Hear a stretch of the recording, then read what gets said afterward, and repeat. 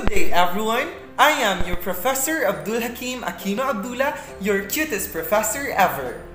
So in today's video, we will be discussing a very important matter in teaching and learning process. In this 21st century, we are very focused in utilizing digital technologies with our students as a tool to support learning. We find it more easier and can simply attract the attention of the students for the reason that they are very exposed to what we call technological advancements. But we have forgotten that we still have this traditional teaching and learning process that can be a great source of knowledge, or that can be a great activity for the students to learn more knowledge about a certain subject. And one of this process, or one of this method, is what we call the diorama. According to Lindy Hatton, diorama or 3D boxes are a part of elementary and secondary school in almost every subject matter.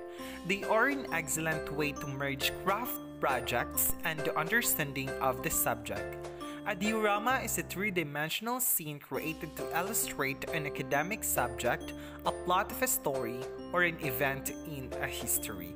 A teaching environment with effective teaching tools like diorama plays an important role in achieving the successful outcomes, since using diorama can stimulate students, help them to become active participants, provide opportunities for individually suitable examples and real-life experiences, as well as high academic achievement and an ability for critical thinking, problem-solving, and creative thinking.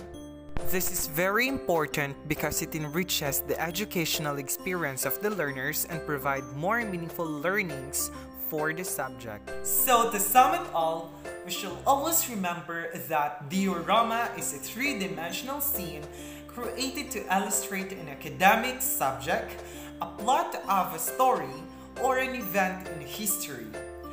Diorama can be used in all educational levels. They pinpoint a moment of learning and a high level of understanding. Dioramas can also be used in real-world setting as problem solvers.